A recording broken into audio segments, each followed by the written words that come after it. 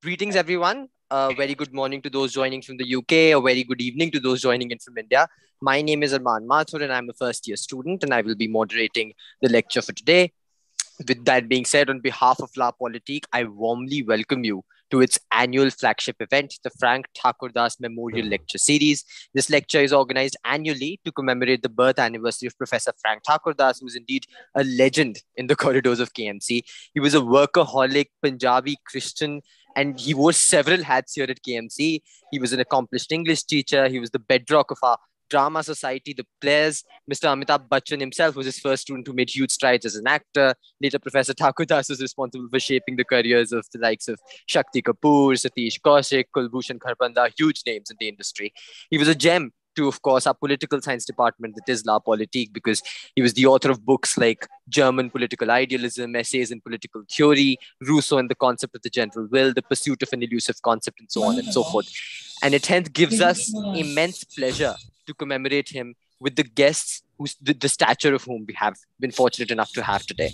It is indeed an honor to welcome Lord Ranger, member of the House of Lords UK, and Madam Sharon Kaur Jandu, the director of the Yorkshire Asian Business Association, two individuals whose careers in their respective fields are an epitome of what determination, perseverance, and hard work can achieve, values that were, in a sense, very germane to the philosophy of Professor THAKURDAS's life. So before we formally commence the lecture, may I please request respected Principal Ma'am to address the occasion. Thank you very much, Arman, for this very warm, energetic start of this very, very significant lecture today. On behalf of Kirori Mal College, I am indeed proud to welcome our two distinguished guests today. Lord Ranger. Lord Ranger was nominated for life peerage and a seat in the House of Lords in Theresa May's resignation honours. He was created Baron Ranger of Mayfair in the city of Westminster in 2019. Welcome, sir. We are indeed honoured to have you here. Our second eminent guest, Ms. Sharon Kaur Jandu, is an experienced project manager and business delivery person. As Arman already mentioned, she is probably the felicitator and founder of several important international networks, which actually give expression to the need of the times. And the fact that she was able to recognize this and create these institutions, it itself something which is laudatory. And madam, we admire your perseverance, hard work and vision in establishing the Yorkshire Asian Business Association, Northern Asian Power Network and Global Diversity Positive Action. The titles, the names of these institutions itself are a pretty strong indication of the sphere of work, and we hope the talk today, the discussion today, somewhere makes it possible for Kirori Mal College also to be able to play whatever role that is possible. And because the center we have, Center for Innovation and Social Enterprise, which is actually led by Professor Raminder, is something which looks towards such institutions and such pathways. So thank you very much, ma'am, for being among us. As far as Dr. Frank THAKURDAS is concerned, Arman has already actually introduced him. And we have truly, the college has a strong legacy. And the central main auditorium of college actually is named after him. It is called the Frank THAKURDAS Auditorium. As far as the theme today is concerned, we do recognize that UK has a large Indian diaspora, which is almost 1.5 million strong. And the flair for entrepreneurship has seen Indian diaspora run businesses, making a very important contribution to the UK economy. And we have two examples here in front of us whose talents and energy in UK are actually felt beyond the world of business, and it touches individuals and societies, not just in UK, but even outside UK. There are several fundamental values that are shared by the UK and India. And one of them, of course, is the bedrock of democracy. And the fact of both countries being committed members of the Commonwealth. So there is a living bridge, and living bridge is a symbol, a metaphor, which itself has become burning bright and living and active. And this fact is going to be reinforced by the visit of the UK Prime Minister Boris Johnson, and who will be here to probably plan for the next decade of UK-India relationship. Given this context, I think the conference today, the day today, becomes extremely important for all of us. And therefore, all of us are looking forward to it. And I congratulate Professor Rupinder Oberoi, her whole team, all the students, all the staff members. I can see Dr. Rupak Datta was here, who have brought this together and made this possible. A very warm thank you to all the participants who are here. And I'm absolutely sure that we will go back rather enriched from today's discussion. Thank you once again for inviting me, and thank you for your presence, everyone who's here. Thank you. Thank you so much, ma'am, for your very, very kind words. Ma'am has not only given us an address, ma'am has also provided a contemporary hue to the theme which we've been provided with today, which we hope to, of course, build up upon in the lecture itself. Before, again, we begin with the formal lecture, may I please very quickly call upon the staff advisor to La Politique, without whom this entire event would have been indispensable.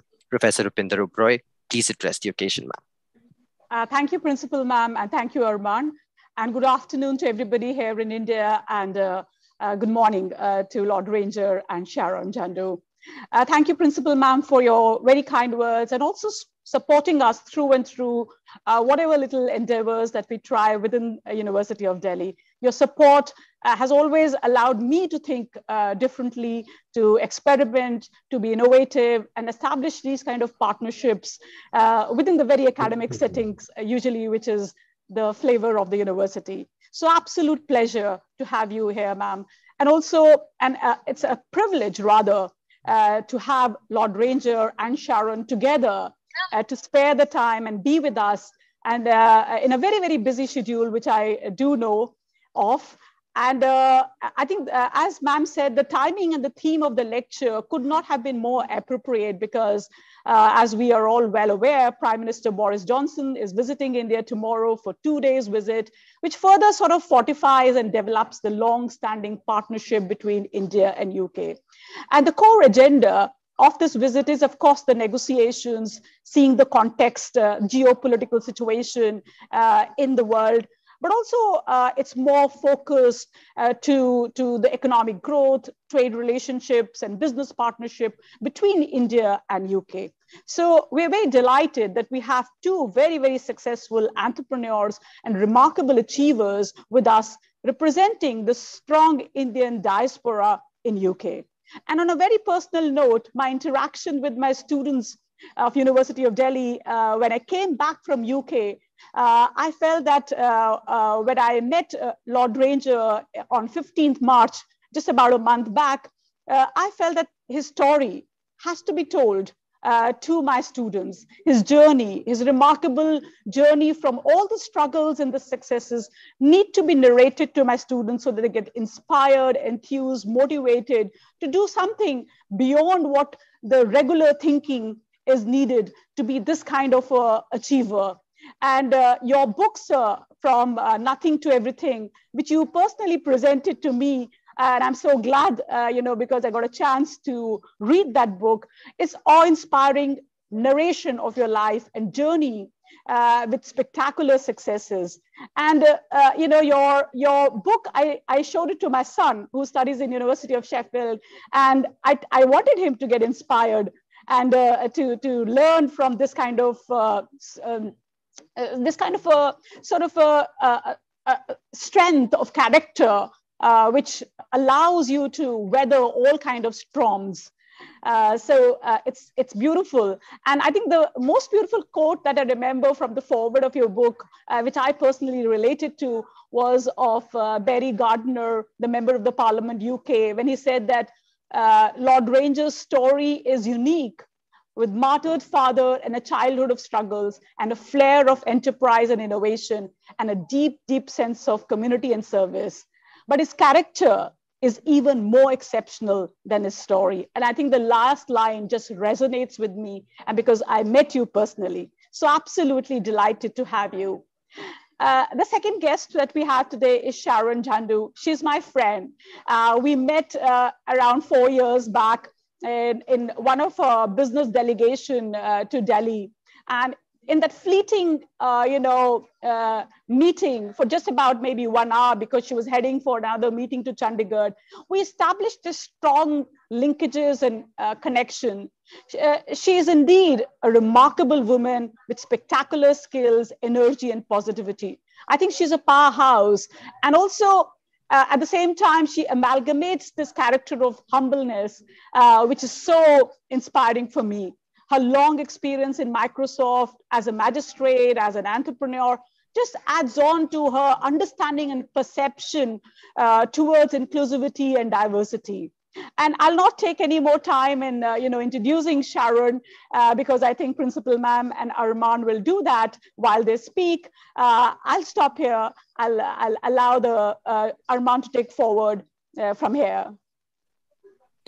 Thank you so much, ma'am. I think both Principal Ma'am and Professor Rupinder Ma'am have made my task very easy, because both of our guests have been so comprehensively introduced now. So I think without further ado, we can move on to the meat and bones of the event, to the lecture itself. So, but just because I feel that this bears reiteration, Lord Ranger, before I invite you for the lecture, I would like to again emphasize on how the man who today is a British businessman, the founder of Sunmark, and also the chairman and managing director of Sea Air and Land Forwarding Limited, was just a few years ago a little child born in Gujranwala in undivided India, who firsthand experienced the ravages of India's partition. He's a stirring example of a life carved out of sheer grit, hard work, and determination. All of this is wonderfully encapsulated, as Professor Rupinder pointed out, in his book, From Nothing to Everything, an inspiring saga of struggle and success from a €2 to a 200 million euro business. But better than me rambling on about this beautiful journey of Lord Ranger's wonderful life, I think we have a video which very comprehensively captures the spirit of it. So may I please request the technical team to play that video? I think it's a short 2 to 3 minute video. If you can just play that for the audience. Rami Ranger, CBE of Mayfair. From a refugee camp to the House of Lords, Lord Ranger's story is a fascinating one, which is not only interesting, but also inspiring. He's a posthumous child who was born 2 months after the assassination of his illustrious father, Shahid Nanak Singh, who was against the breakup of India on the basis of religion. Dr. Ranger was born in 1947 in Gujranwala, now in Pakistan. He was only 2 months old when the family had to flee with their young mother of just 35 years old and his 7 siblings to a refugee train going to India. Ranger was given admission to the modern school in Patiala. After the completion of his school education, he went to Mahindra College and then obtained a BA degree from the Government College of Chandigarh. Ranger ceased his studies after reaching the UK, where he had gone to study bar at law in May 1971. He overcame prejudices to achieve success on a scale that he could hardly have imagined in his wildest dreams. He shares his experiences in his rags to riches story in his book, From Nothing to Everything. Ranger knew there was no substitute for hard work and loyalty in order to achieve success. Today, Ranger is the chairman of Sunmark Limited and Sea Air and Land Forwarding Limited, 2 of Britain's fastest growing companies. His company sustained thousands of British jobs with their export activities to 130 countries. Both of his companies have received prestigious awards from Her Majesty the Queen, the Queen's Award for Export Achievement in 1999, and the Queen's Award for Enterprise in International Trade for an unprecedented 5 consecutive years, 2009, 2010, 2011, 2012 and 2013. No other company in Britain has received this accolade to date, and in the process, his company has set a new British business record. The Prime Minister of the United Kingdom in 2013, the Right Honourable David Cameron MP, presented the 5th Queen's Award to Rami personally at his offices. Ranger's success hinges on his humility.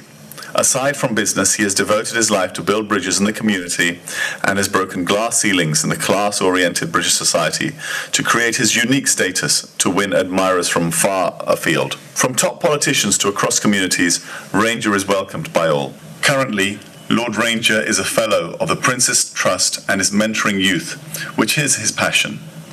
He served as the Prime Minister's ambassador for apprenticeships for the food and drink industry, past co-chair and now the patron of the Conservative Friends of India, ambassador to the Treasurer's Department of the Conservative Party, past chairman of the Conservative Party's annual Foreign and Commonwealth Dinner, chairman of the British Sikh Association, chairman of the Pakistan, India and UK Friendship Forum, patron of Combat Stress, patron of the Punjabi Society of the British Isles and vice chairman of the Indian Gymkhana and trustee of the Gandhi statue in Parliament Square are just some of the positions held by Lord Ranger today. Ranger has won numerous awards for his business achievements and philanthropic activities.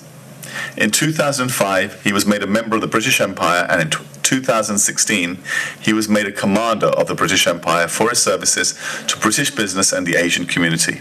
He also won the Institute of Directors Director of the Year Award in 2013. Ranger believes in supporting education and helping to provide better facilities for students. To support the community, he donated £250,000 to London South Bank University to set up the Dr. Rami Ranger CBE Entrepreneurship Centre to help would-be entrepreneurs. He has donated £200,000 to the University of West London towards a new pavilion in the campus library and to enhance facilities for university students. Rami donated £100,000 to the Gandhi Memorial Foundation Trust, which raised funds to erect a statue of Mahatma Gandhi in Parliament Square, London. In all, Rami has done his best to put back into society from where we have received so much and become the change he wanted to see. I think that video very wonderfully, comprehensively, holistically captures the beauty of the struggle, the hardships, and the life which Lord Ranger has had.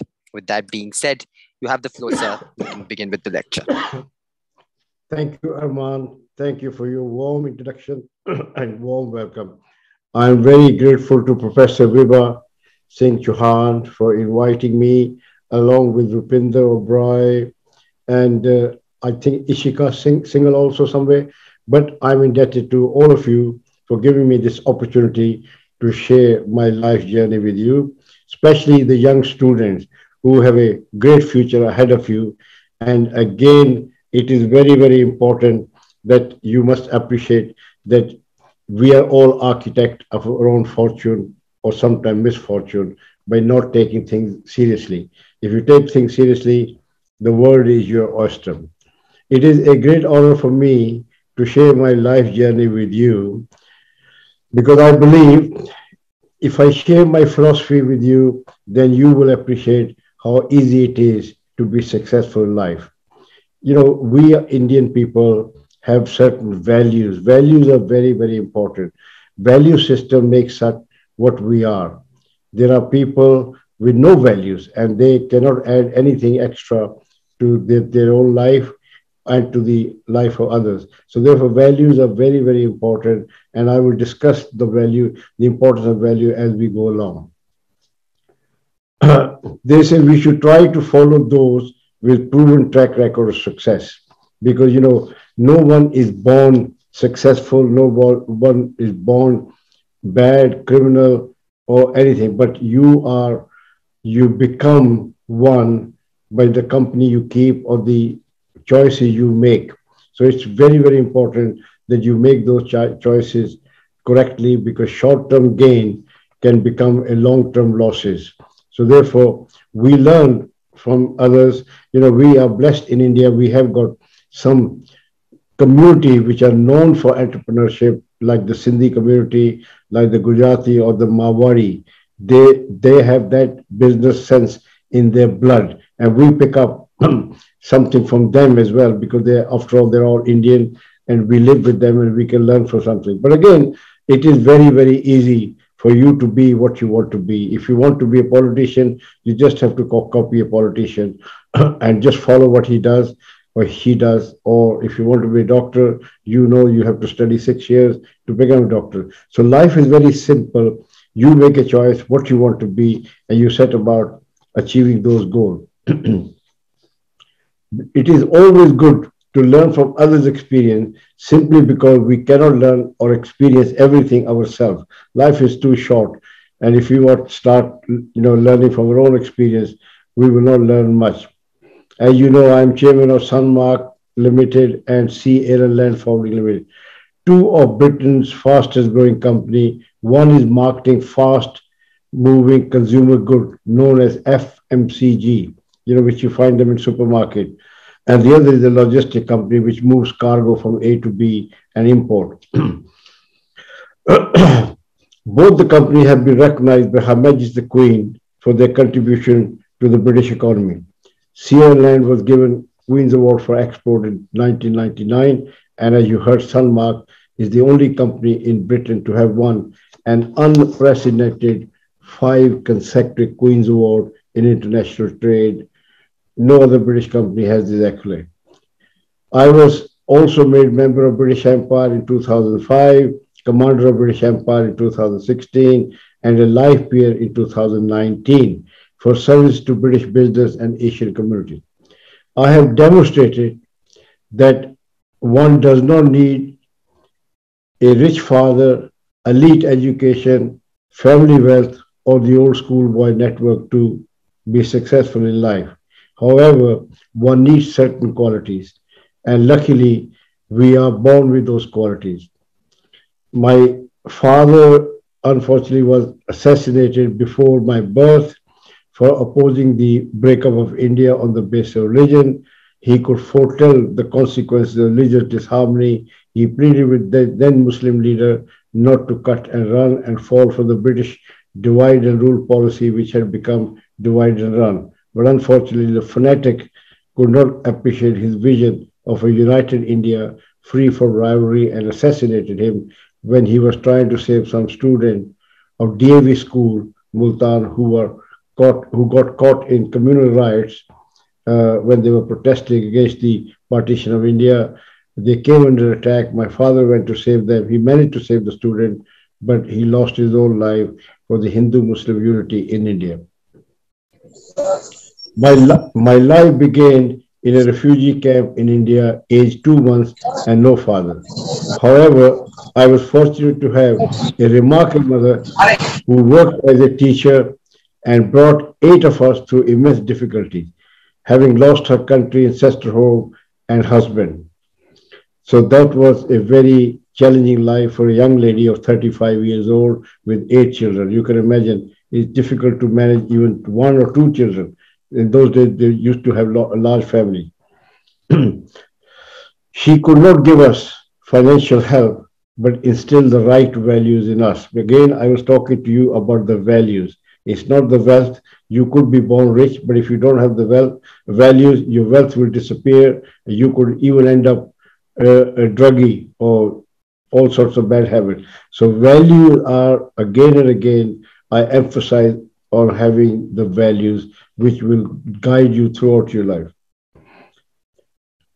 So we were 8 of us, which my mother brought up through very difficult such situation. But in her word was, you will study, you can starve, but you must study. But anyway, luckily, we all realized that we are in a very difficult situation. We lost everything, so we have to behave ourselves.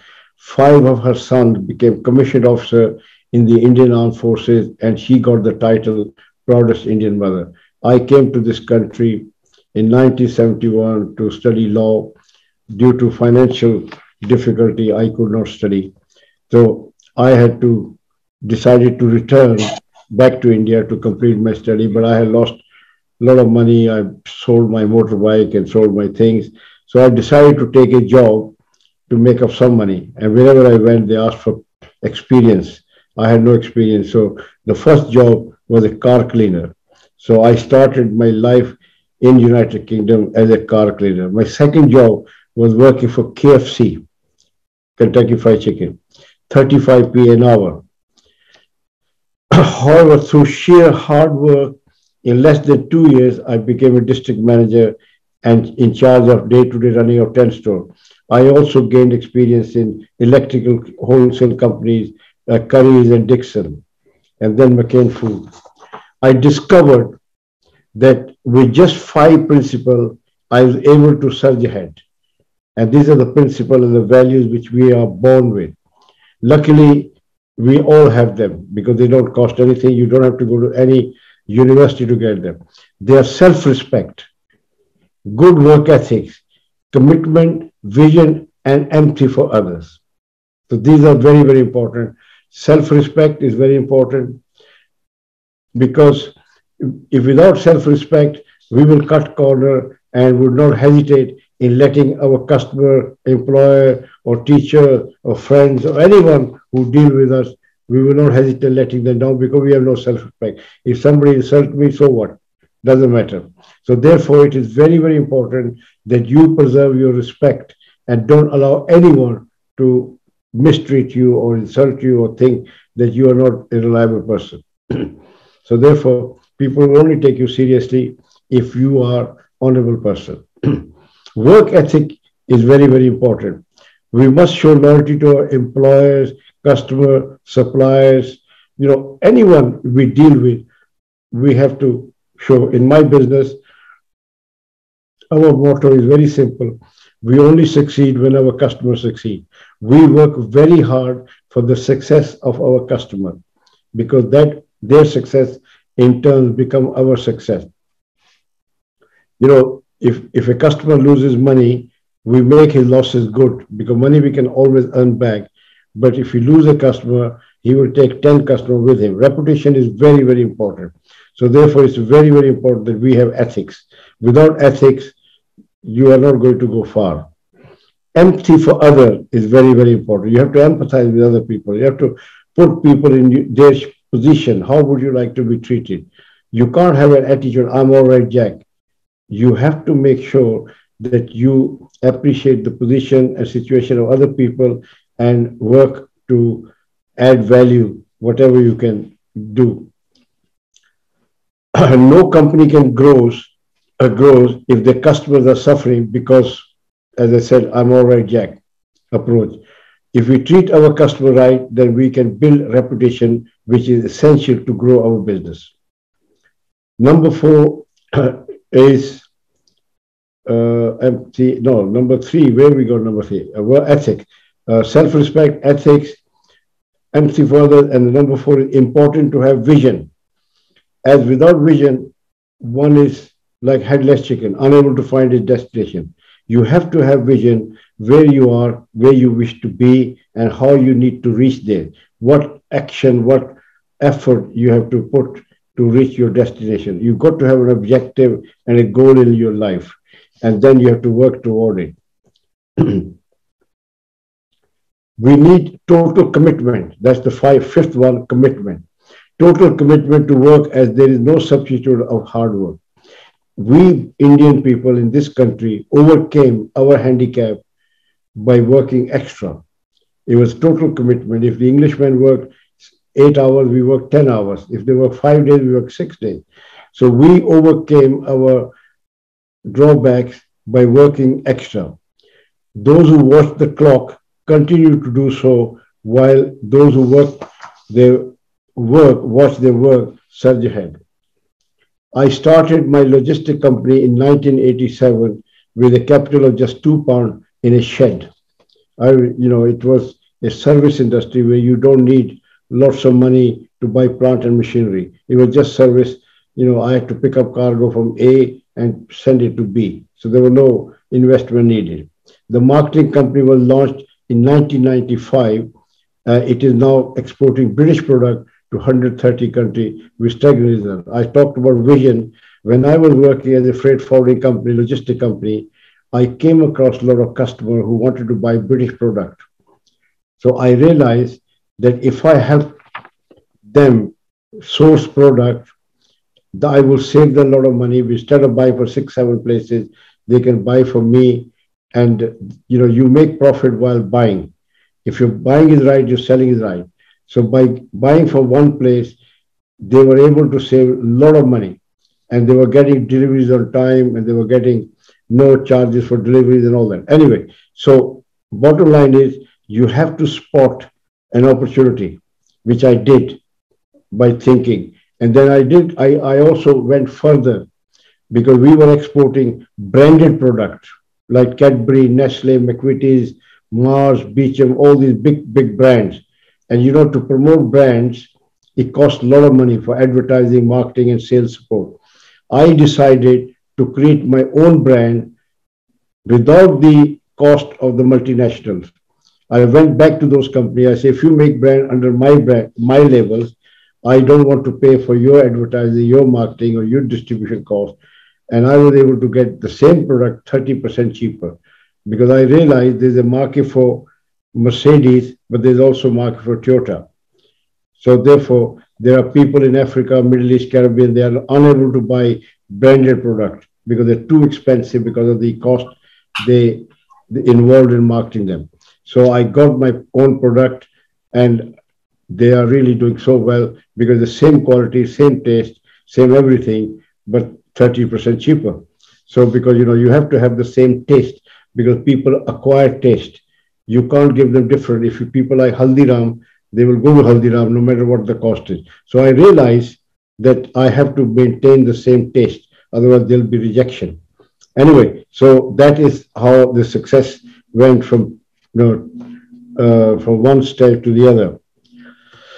Our company was added to the Sunday Times Profit Track 100 for the past 3 years. I also became Institute of Directors. They were always surprised that this guy is clever. He didn't invent the wheel, but he improved the wheel. People want bag, but not everybody can afford Chanel bag, but they still need a good bag. So I offered them good quality product at a price that was right. Now, so how did I do it? It's very, very important to know how one can do it. Simply by understanding your business or your work or whatever thoroughly, deep. Less knowledge is very dangerous. With little knowledge, you can get by, but you will never shine. Here's an example. I always ask this example to people I'll give lecture to or talk to, that two medical students, they study in the same college, same length of time, same book, same professor, same everything. Yet one ends up in Harley Street. It's a street where top surgeons practice, and people travel thousands of miles to come to them. Harley Street is a very famous street for doctors. And then the other one, same MBBS certificate, will work in an ordinary clinic. The difference is very simple. But the man in Harley Street is very conscious of his respect. When you earn respect, your reputation will earn you more money. So this doctor in Harley Street is very conscious that he doesn't want to make mistake because his reputation is what brings customer to him. So he will spend a great deal of time trying to diagnose his patient correctly. If need be, he will take a second opinion, third opinion, because he's not in a rush.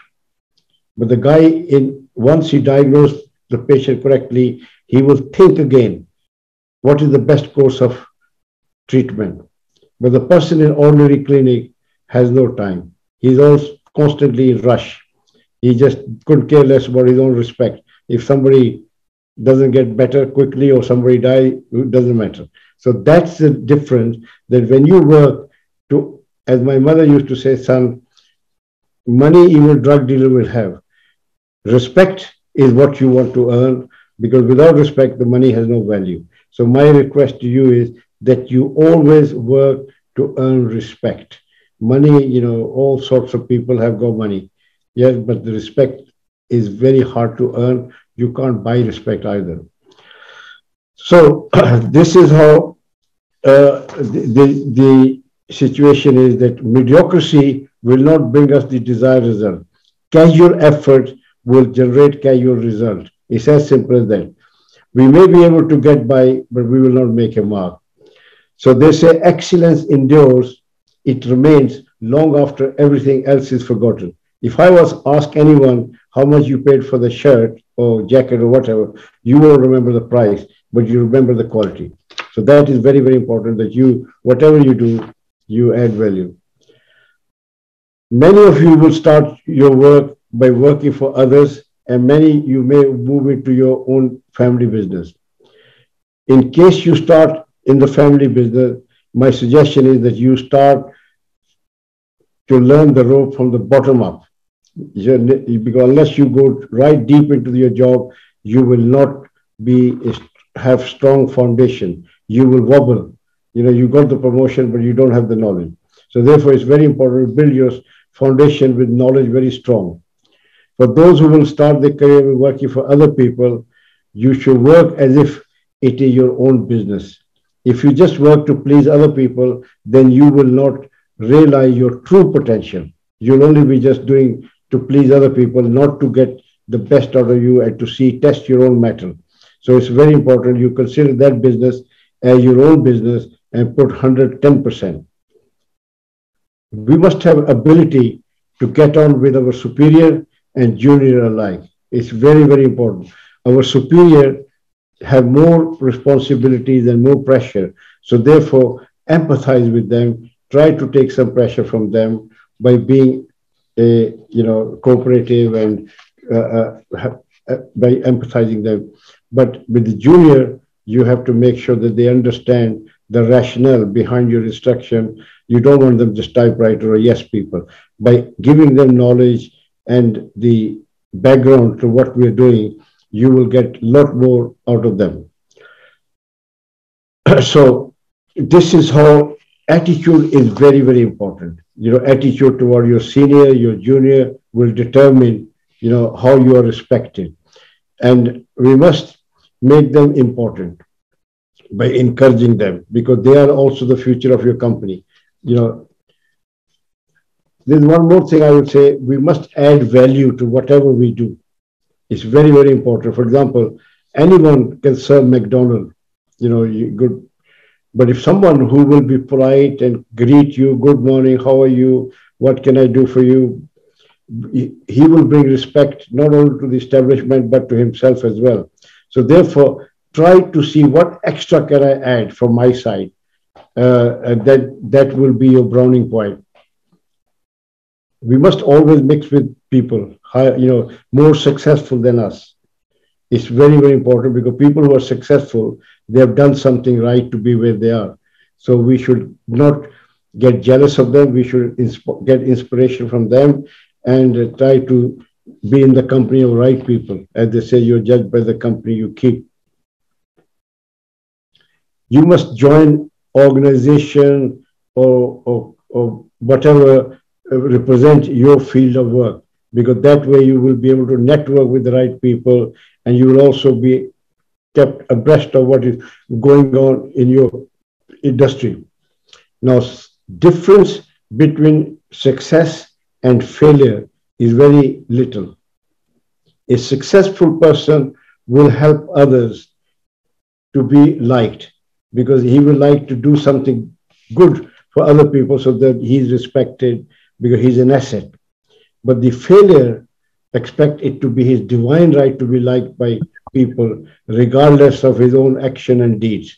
So therefore, it's very, very important. No one has a right to be respected or loved. You have to. As they say, bad mechanic will always blame his tool. You have to earn your own respect by giving people something they will appreciate. It is always important that you remain an asset, because an asset is respected by family, friends, and employers and staff or whatever. An integral part of business is finding solution. Yeah, because it's a very challenging field being an entrepreneur, and you have to find solution to grow, to be competitive and to fight the competition, because it's everywhere. Competition is everywhere. People are trying to take your business away. So this is very simple. In order to grow your business, you either have to merge with somebody, you have to acquire a company, or you have to have a strategic alliance to grow. Either you merge, you acquire, or to have a strategic alliance. As I started my company with just £2, I could neither buy a company nor anyone wanted to merge with me. I was left with a third choice, building strategic alliances. So I went out in the market to find like-minded people who were like me, wanted to grow, but didn't have the resources. So by joining hands with them, we became credible force. This is how I moved into hundreds of countries by having a strategic alliances with the local distributors. They say when you share your profit, you share your work, but you double your strength. My business is based on cooperation and collaboration with like-minded people, because you can't fight big competition alone if you don't have the resources. By using strategic partner, you can really be a force to be reckoned with. More importantly, when you export, you need the local knowledge. Who better to give you that knowledge than a local partner? So it is very, very important. And then you will ask me, how do we find strategic partners? Very simple. Hidden talent is no talent. If you can sing, you must sing. If you can dance, you must dance. Therefore, if you have a talent, you must show the world. So we exhibit in trade shows, because not many people come to sightseeing in trade show. Nobody comes. They are serious people. And in the trade show, we come across potential strategic partners who are also looking to develop their business or customers. So it's very, very important that if you are in business, you must exhibit in trade shows. So that's where you will find lots of good people. If you find yourself in an export business, the best place is to go to the local embassies, high commissioner, and to ask them to help you find strategic partner or companies in the similar field. There are Department of Trade, Department of Business. There's so many organized, like you have FICCI, Confederation of Indian Industry, so many. By becoming their member, you can get to know so many people, and that's all. And I believe step-by-step approach to grow our business is the right one. I never encourage anyone to take risk with their own livelihood and that of their staff and put their family into difficulties or their staff. So therefore, we are not desperate. We do not have a competition with anyone. People have different circumstances. So we just remain individual. Do not take risk, because taking risk is not, every time somebody takes a risk, there might be one or two success, but there are many failures also. So just grow organically, grow from the profit. Don't grow by taking big loans from the bank, because sometimes the business can be hit a bad turn and you find yourself exposed. So I can summarize my approach to business with the following analogy. Our approach to business must never be like a hunter who goes for a quick kill. Instead, it should be like a farmer who works very hard over the period of time for a bumper crop. And before I conclude, I would like to pay tribute to my adopted country, Great Britain. It is because of British sense of tolerance and fair play that an ordinary immigrant like me could realize his dream and become asset for his country, adopted country, and mother country, and my family. So it is very, very important that we do not discriminate against our own people, because you can all easily turn them into liability instead of assets. In Britain, like in India, we have laws against discrimination of any kind. So that is the strength of a country where everyone is equal and not put at a disadvantage. Besides, no country can move forward by leaving any section of its population behind.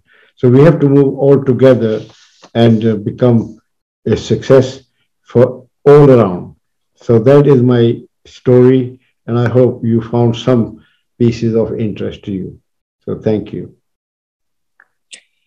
Thank you so much for that, Lord Ranger. This was indeed very illuminating. And I think you've spoken about commitment, about ethic, about self-respect, about vision, about empathy, about all of these ideals which have undergirded your journey. And I think it's very, very enlightening for our students here. It's something which we can learn, of course, from the Indian diaspora in the UK, the theme, of course, being about how significant that diaspora is, especially in context of the global scenario. And I think, you're a wonderful living example of it. And I think you've been very modest, sir, because you haven't mentioned grit. And I think listening to your history about where you come from, your humble origins in Pakistan, in Gujranwala, and becoming this huge entrepreneur who has this international renown, it's just amazing. It's awe-inspiring, and I think you've been too modest in that sense. And I think I'll just point out this beautiful metaphor you've given about how a hunter brings about benefit in the short term, but it's the farmer who brings about the long-term sustainable benefit. And it's that metaphor which a lot of us, I think, will resonate with. With that being said, thank you for that, sir. May I now welcome our second eminent guest, Madam Sharon Jandu, the director of the Yorkshire Asian Business Association, formerly, of course, the head of strategic partnerships and business development at Microsoft as well, and an active member of the Indian diaspora in the UK with initiatives like the Federation of Small Businesses, Global Enterprise Links Limited, and much, much more to her belt. The floor is absolutely yours, ma'am. Thank you, Arman. That was a lovely presentation by Lord Ramiji. I mean, how can I follow that? Good afternoon, Professor Viva Singh Chauhan. Thank you so much for your introduction. And good afternoon, Professor Raminder Oberoi, who is not just a close friend, she's become a family member, somebody who I feel very, very close to. And over the last 4 years, I feel as if I've known you all my life. What can I say about Lord Ranger? Lord Ranger is an absolutely remarkable and exceptional person. I've known him for the last couple of years, and he has gone above and beyond to support me. My last two events that I held at the House of Lords, Lord Ranger has personally overseen them. And as somebody who is just hanging on his coattails, I mean, it's an absolute privilege to be speaking on the same platform as Ramiji, as Lord Ranger, because actually you've just heard breathtaking in terms of his experiences, his values, his work ethics, his 5 principles, the foundations of what is actually required to become that remarkable human being. I mean, absolutely outstanding, Ramiji. And I hope that you're always there in my life. Hope you're always there mentoring me, because since you've been there, I've seen what you've done for me. So from the bottom of my heart, thank you so much. Thank you so much to Kirori Mal College for inviting me to become a speaker at the THAKURDAS lecture series. I mean, what a remarkable individual. And actually, because of Raminder, I mean, I won't call you Raminder ji, I'll call you Raminder because you are younger than me, you're my family, you're my younger sister.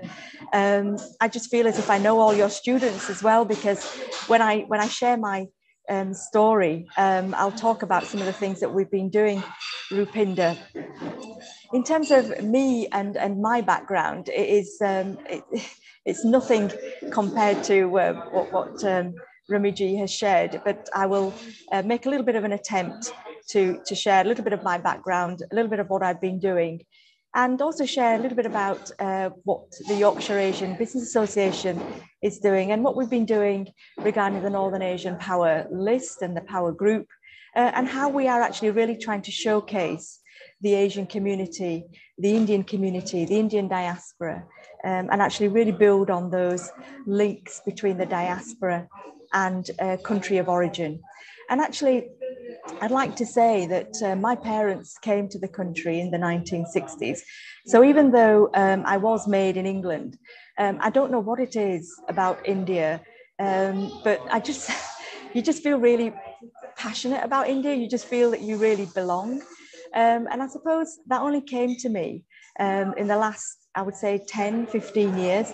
Prior to that, I was like any other individual in the UK, sort of like building my career, building my family, getting everything in order. But actually visiting India, meeting the people of India, I just realized, I thought, oh my God, I've got so much in common with them. You know, I actually really get it. And I suppose that's probably what Prime Minister Modi talks about when he talks about that living bridge, that connect between the diaspora. And when you go there, sometimes it just feels like home to home. So really, I think that was one of the reasons why one of the ideas that I had about creating the platform of engaging non-Asian businesses with India came about.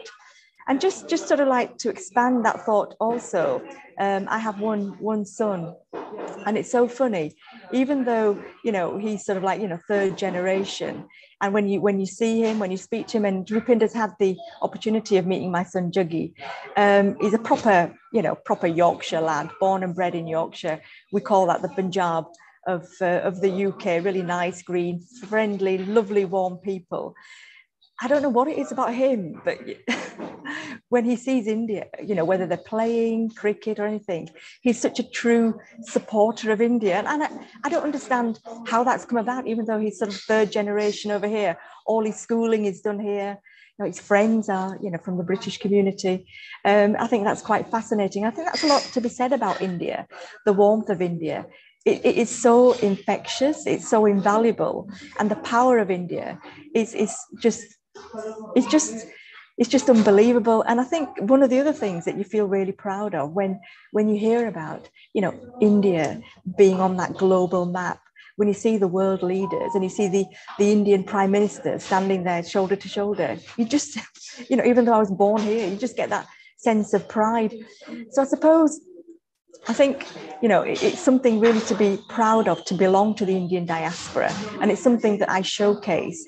And I suppose I've used that over the last, I would say, 4 to 5 years since I left Microsoft about 3 years ago, to really build out some of the ideas that I've had. And I've used that connection with Rupinder to look at that vision, so we can actually expand some of those ideas, and not just, you know, build out the ideas and build out some of the business things that we've been doing, but actually have a lot of fun and a real enjoyment in terms of what we've been doing.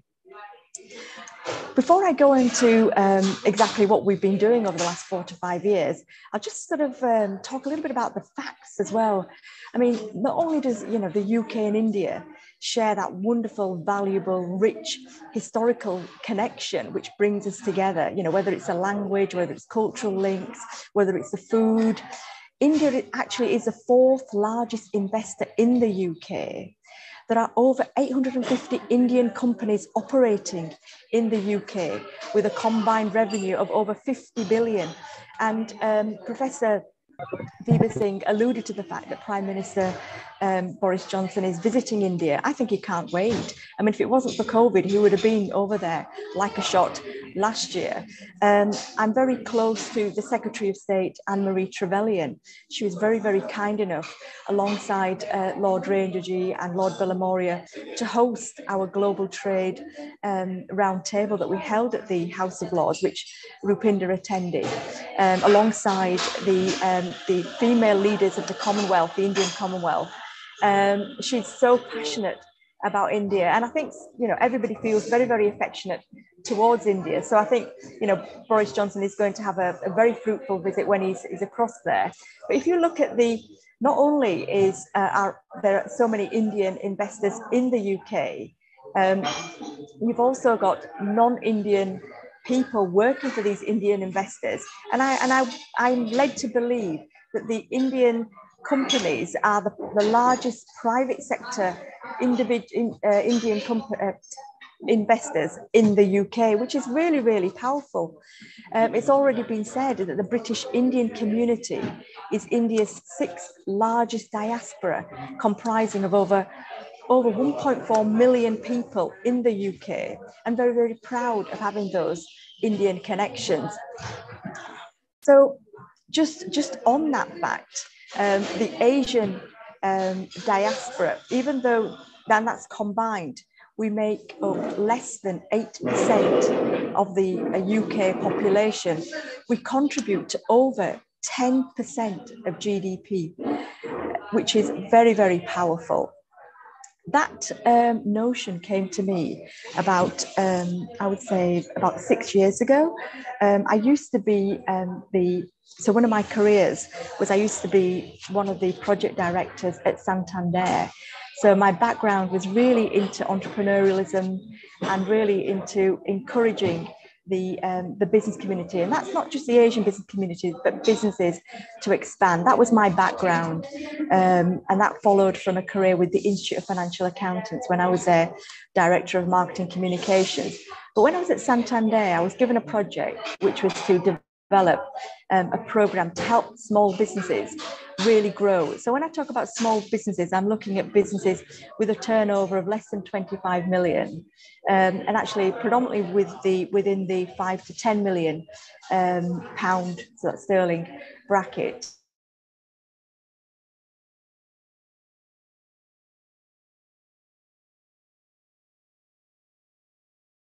Business community within the UK. So the project really was to how do you help them grow? How do you help them prosper? How do you help a 10 million business become a 25 million business? How do you help a 25 million business become a 50 million business? And to develop a program to encourage their growth and their support. And that was a really exciting project at Santander.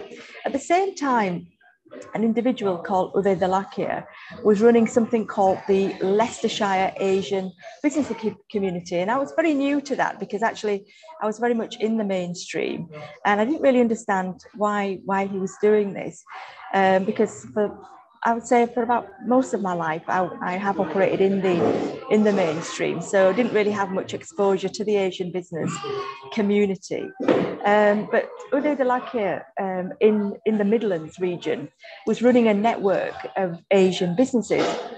And what happened was he'd approached Santander to look at how can he develop and launch the National Asian Business Association. He'd already got on board at that time. The Secretary of State for Business was Vince. Remind me, Lord Ranger. Who was it? The Liberal Democrats. Vince Cable. Got it. Vince Cable. It was the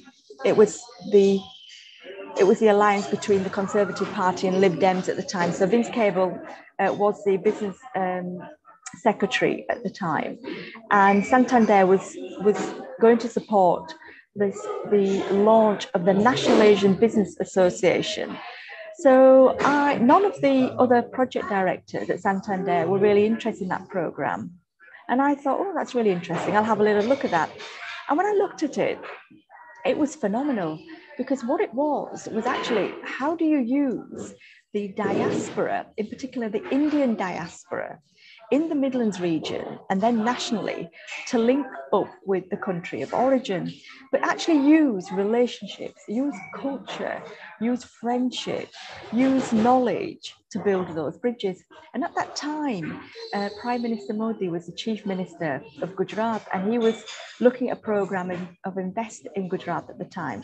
And Uday Dalakia ji was very, very close to Chief Minister Modi at the time. And a lot of the Gujaratis were resident in the Midlands region. So brands such as Co-Fresh, East End Foods, Parturks, brands such as those, they originated from the Gujarat region. So they were using their links and their connections to actually build their businesses, to look at supply chain, and to actually develop that real understanding and that economic partnership as well as friendship.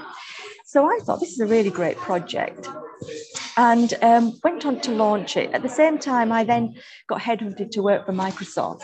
Managed to convince Microsoft at the time.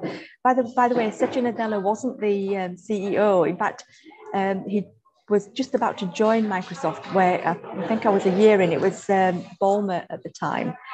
He was the CEO of Microsoft, but managed to get Microsoft and Santander to launch the National Asian Business Association at Microsoft offices. And that's when I realized the real power of the Asian community, the diaspora, in the UK. And that's when I decided to develop something in Yorkshire, because the strength of NABA was actually its regional connectivity. So regionally, the diaspora was very strong in the south. It was also very, very strong in the Midlands region. But in Yorkshire and in the north, it didn't really have that connection. It wasn't really connected. It was quite a fragmented community.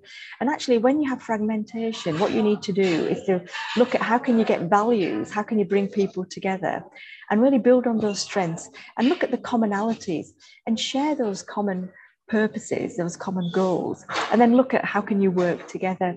So back in 2014, we launched, got a bunch of people together who actually liked that vision of NABA, the National Asian Business Association, connected, and then we launched the Yorkshire Asian Business Association. And from that, we just grew. And in terms of growing, we managed to get other Asian businesses to join our network.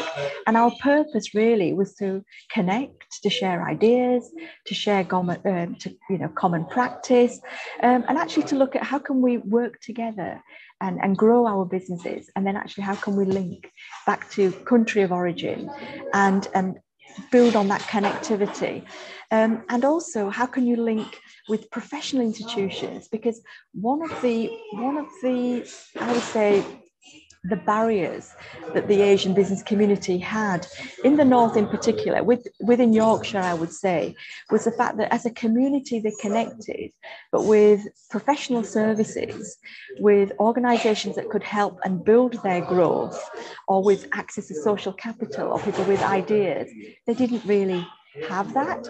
So what we did at YABA was we introduced them to organisations such as the DIT, such as professional bodies, such as their local growth hubs, such as the business organisations that would really help them grow, because they were actually quite tight-knit within their own communities. So we introduced them to outside organisations that would help them grow. And that organisation really grew. So from a bunch of people getting together, we're now up to 4,000 members, and organising events, organising sort of mentoring sessions, also doing work within schools as well. And one of the things that we also do is that we try to attract the non-Asian businesses to become members of our network, because our ultimate goal was actually to look at how can we encourage non-Asian businesses to look at trade opportunities with India. And that, I would say, has been a phenomenal success, because when we looked at people who we have conversations with, people who are our business partners, who are members of the Federation of Small Businesses, the Institute of Directors, people who are members of the CBI, the Confederation of British Industry, India has always been something that they'd like to do business with, but they've never really understood how can they do that. So in a sense, our network, our simple network, was a really good facilitator, a really good platform to bring people together, to share those common goals, to share those values, and to understand and learn from each other. And I suppose that really grew as the network grew as well. And then back in 2018, I believe, that was my, 2017, that was my first trade mission, where I thought, wouldn't it be a really good idea to take a group of non-Asian businesses to learn and explore India? And with the help and support of the DIT and other professional bodies in India, and at the time I was working quite closely with the CII and FICCI, because you learn, how to expand your network. We put together a very simple program and encouraged non-Asian businesses to look at trade opportunities with India. And at the same time, as I was building my own network, that's when I came across Professor Oberoi. And while we were at the Taj in Delhi, I think we met over breakfast. And that's when I realized that actually we had so much more in common, that, even though, we're thousands of miles apart, our upbringing, our values, our shared interests, and as Indian women. So even though I was brought up here in the UK, I could really relate to Rupinder's upbringing. And even though Rupinder was, born and bred in India, she could relate to my upbringing. We just connected.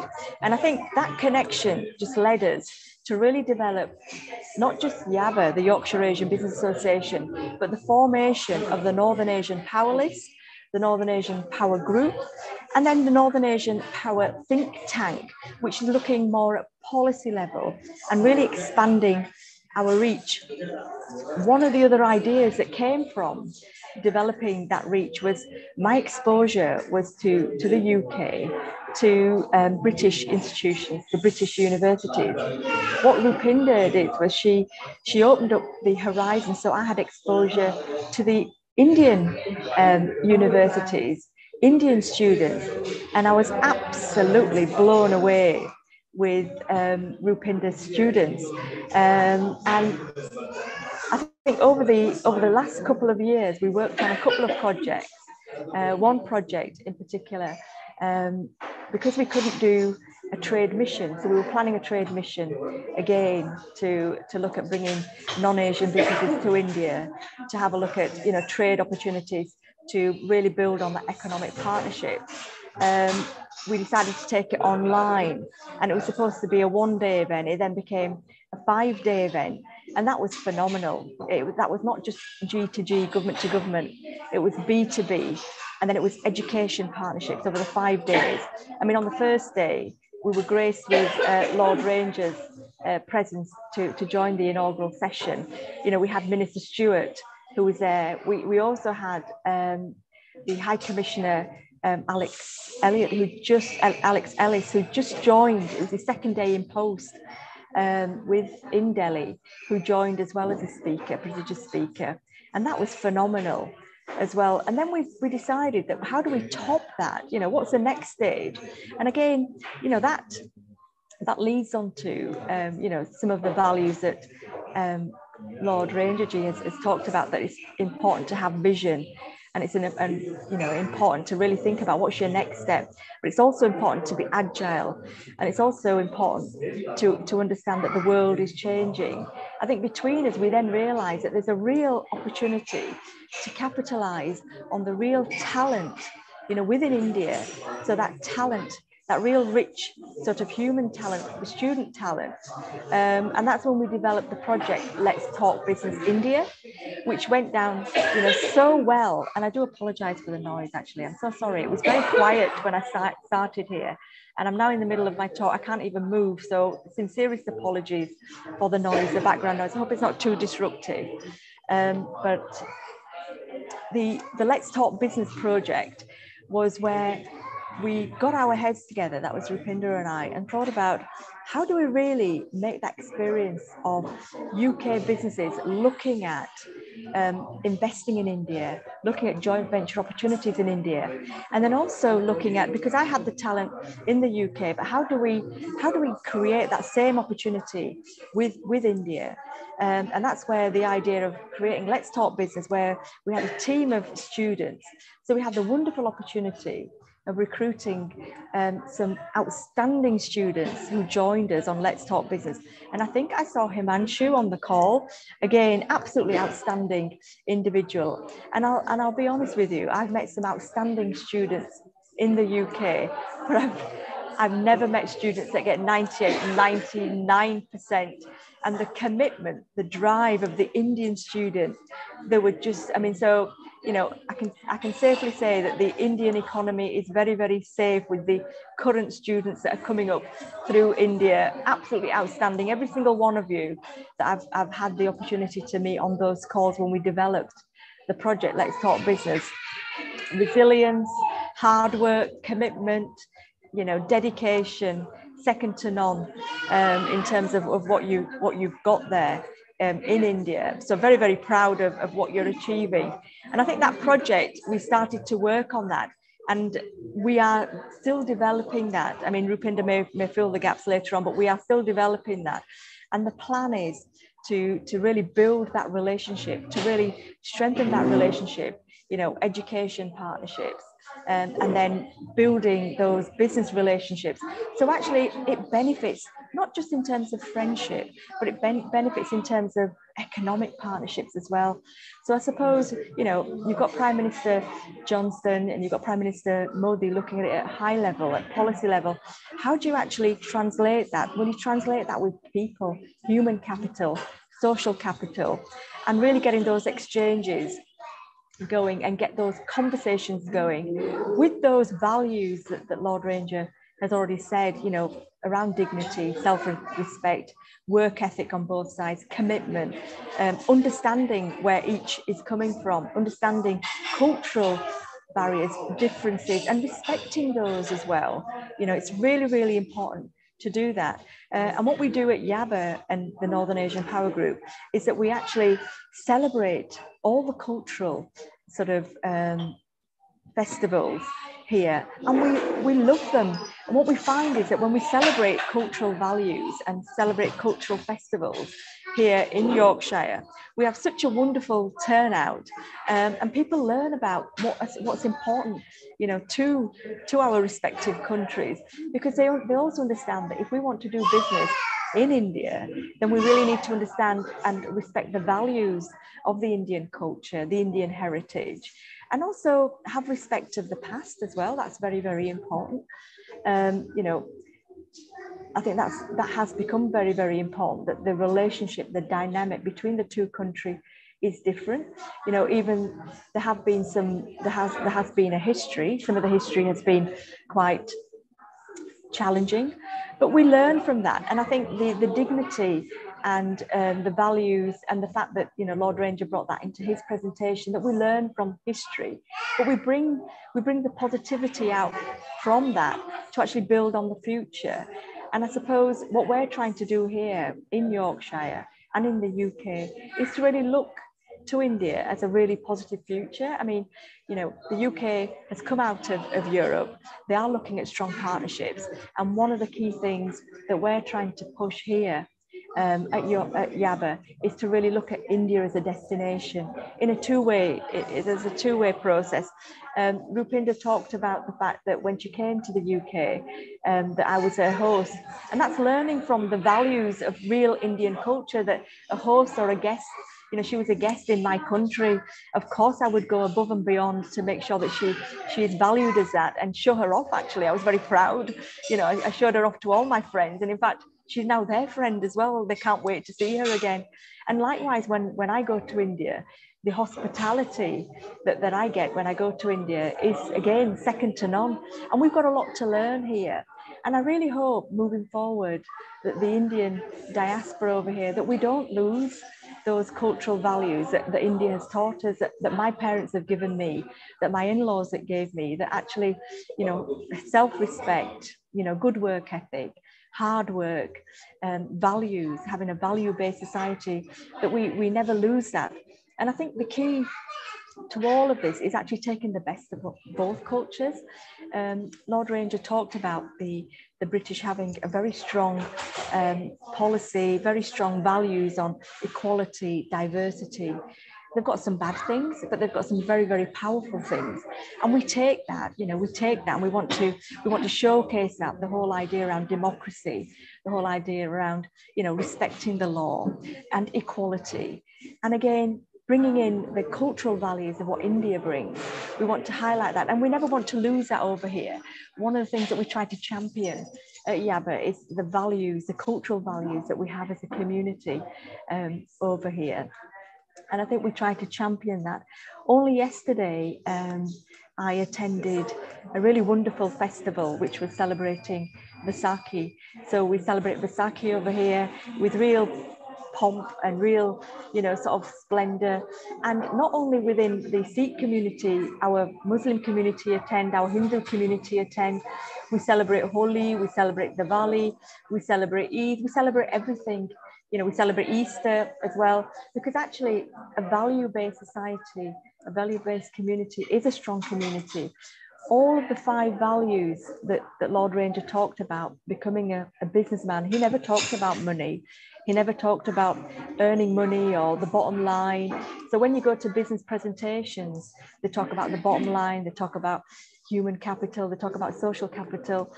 The values that Lord Ranger has shared with you, they talk about self-respect, talk about good work ethic, they talk about you, they talk about your commitment, they talk about your empathy, and they talk about you having vision, they talk about you doing your homework.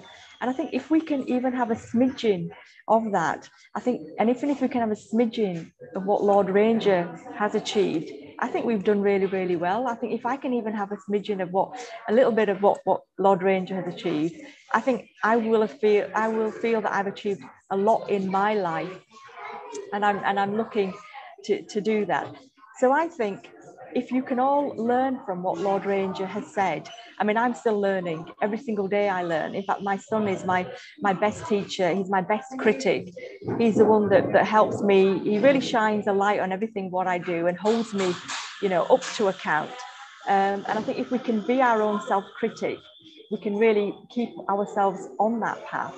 And I think it's important to do that, because then everything else follows. Absolutely everything else follows. So I'm really looking forward to, building on that relationship with Raminder.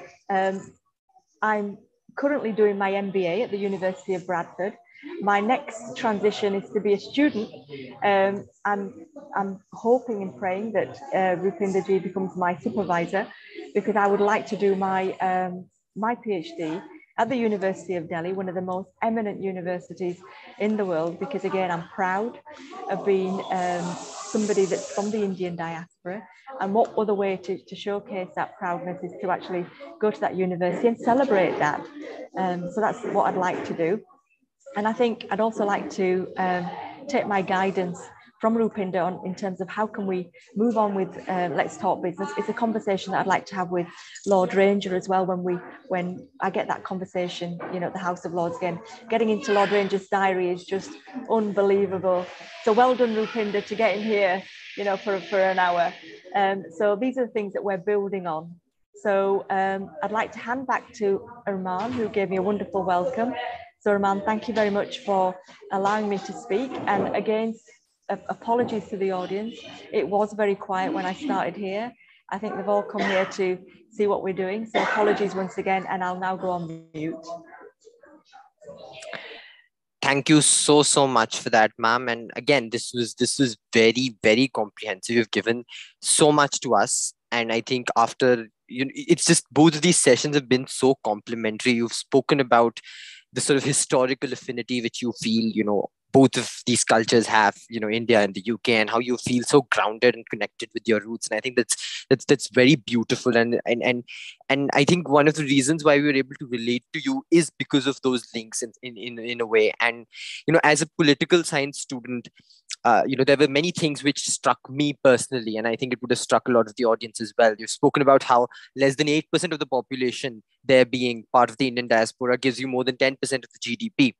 And I think that helps me draw a link to this concept of what is, Prime Minister Modi called living bridges, right? And a lot of, I know for a fact that a lot of the people who are watching this webinar, who are attending this webinar, are very interested in policy. And a lot of them are aspirants for bureaucracy and UPSC and whatnot.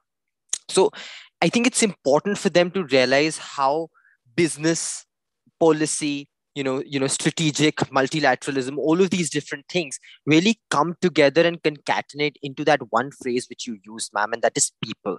And that people, of course, forms the diaspora of the UK. And that's why I actually, coincidentally, I was just reading the newspaper. I have a virtual background, you can't see it, but I was reading the newspaper a few hours back, and it's the Indian Express, and it has 10 articles today itself, which talk about how Prime Minister Boris Johnson is coming in. There is an FTA on the cards. There is, of course, a lot of other talks about multilateral relations on the cards. So I think it's very important for us as political science students to gauge how important diasporas are all over the world. And especially with reference to the UK, since we have two eminent guests from there, we've been given living examples of how those diaspora help not only us succeed, but our entire image as a nation. You know, we were a post-colonial country, and UK was the colonial power, but we never severed links with them. We never jettisoned those links, and ultimately, those are what formed the anchor for a very fruitful relationship today. So I think that just about sums up what I think a lot of people must be feeling. We're very, very out of time, so we'll only be able to take one question from the audience. But I open the floor to the audience. You can type your question in the chat box, or you can just raise your hand or something so that I can unmute you and you can ask your question if there are any.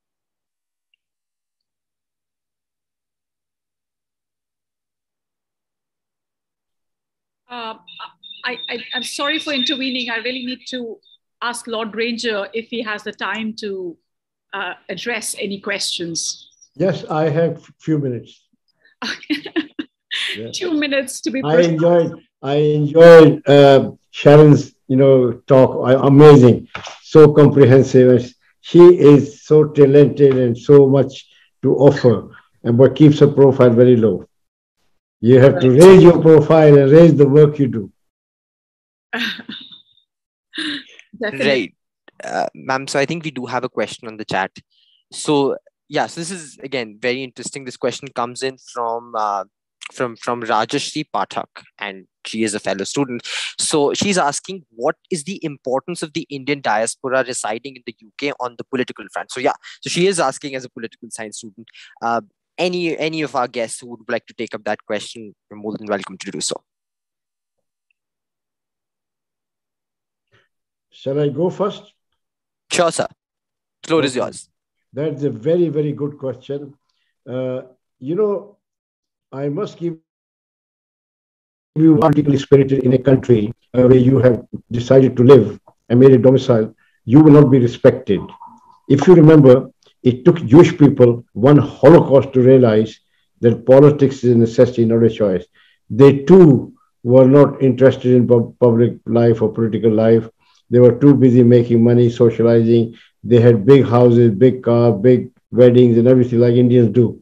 And this is why we were kicked out of Uganda, if you remember, because we have been victim of our own success.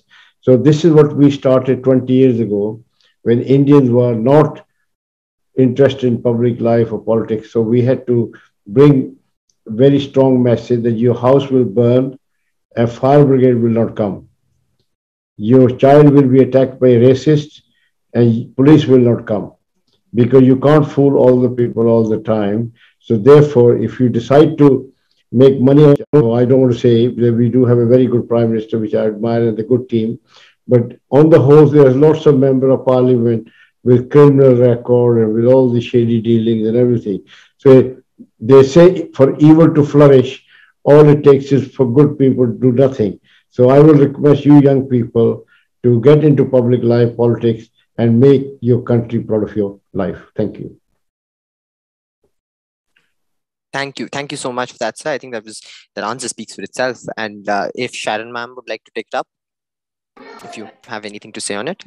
I mean, I would absolutely echo what Ramiji has said. And in fact, under Ramiji's guidance, I'm also changing my career path and going into politics myself, because I've absolutely realized also that if you want to be heard, if you want to make change, you have to have a seat around that table.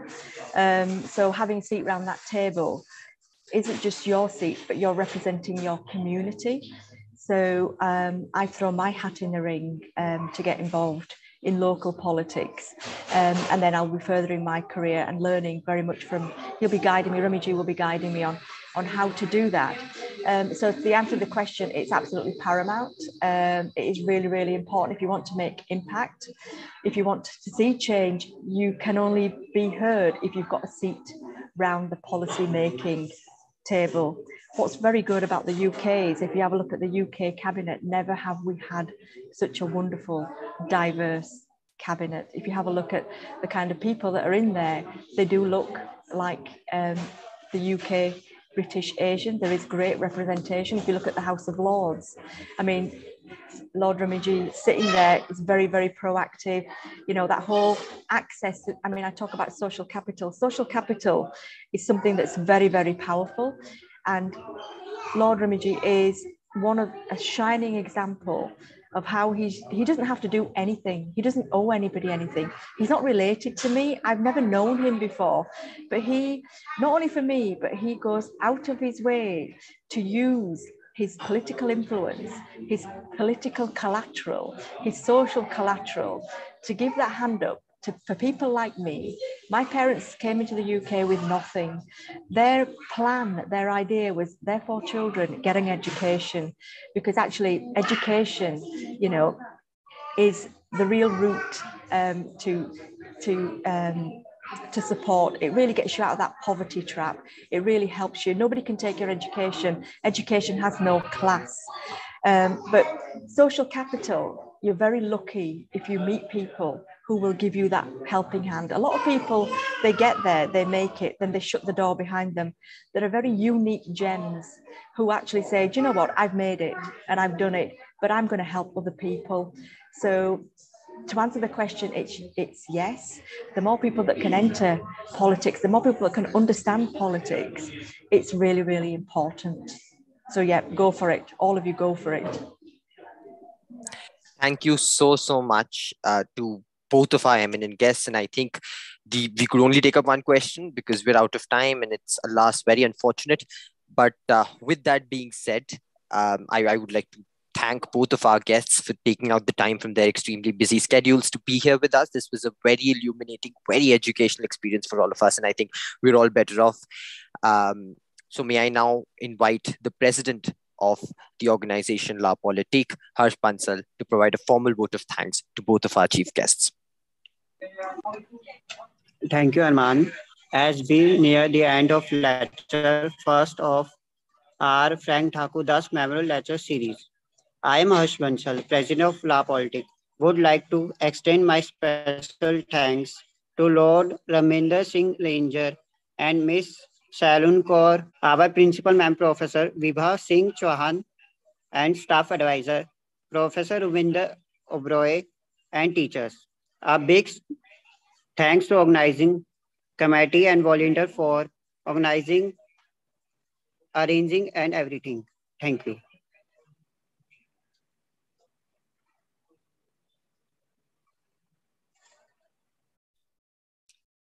Thank you, Harsh. Thank you, Arman. Thank you, Lord Ranger. And thank you, Sharon, for this very, very engaging conversation we had with our students. More to come in the future, I hope. It's always a value to hear you all. Thank you. Thank you, sir. Thank you.